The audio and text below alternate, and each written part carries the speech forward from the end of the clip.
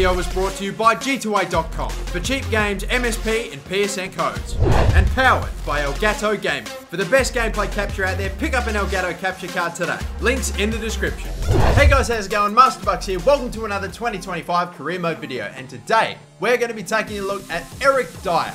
Yes, Dier is just one of the many up-and-coming English talents, not just English talents, but just young up-and-coming players at that Tottenham side. It's just incredible. Guys like, of course, Dele Alli, Harry Kane, and Eric Dier, you can throw him right into the mix. They're going to have such an amazing team in a few years. I can almost guarantee it. But Eric Dier obviously spent a little bit of his time, and maybe not even a little bit of his time, but a lot of his time overseas in Portugal, spent a lot of time at Sporting CP, and then eventually got brought back to England by Tottenham, and so far, he's done quite well. He's got a decent overall to back that up, and he's also got a very nice potential considering his age, only 21, and of course, a potential up in the mid-80s. A 74 rated central defensive midfielder, and we're taking a look at him right now. Here are his stats. He's got decent stamina and strength. Obviously, there's some of the better physical attributes that he has, but now looking at skill attributes, we see for that 74 overall, plenty of stats in the 70s, and again, things like shot power, very good defending, decent playmaking and passing, a lot of stats that are around that 70 rating or a bit higher. He's pretty versatile as well, can play at centre back and right back if need be, so if you need that extra defender, there you go. 6'2", he's got plenty of height about him as well, the power-headed trait,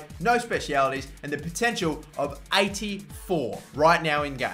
So let's do this then. It's actually been a bit of a while since I've done one of the young up-and-coming Tottenham players. Of course, I've done a fair few of other clubs, like for example Chelsea, but now we're going to do it with Eric Dier. 75 overall now in the first season, going up by just 1 in his overall, despite the fact that I see many stats that have gone up by more than just +1, +2, +3, and it's great to see the physical attributes get a little bit along as well. That things like that acceleration and the agility and the balance, even though he's never going to be an absolutely rapid, Messi-like, agile, pacey player, but it'd definitely be nice if we could see improvements in that area, and so far we are. We got a very nice amount of technical attribute growth there as well, which is sensational. Can he go back-to-back though? Can he maybe go for maybe even more than +1? We are going to get it. We're going to get +2, but this time, it's only technical attribute growth. No physical, no mental. Again, still waiting on the mental attributes to go up, or at least to be indicated. But this time, it is all technical. A +1, a +2, a +3, here and there for those sort of stats. And a +2 overall increase. That is sensational now at 23. And yeah, we're going along quite well.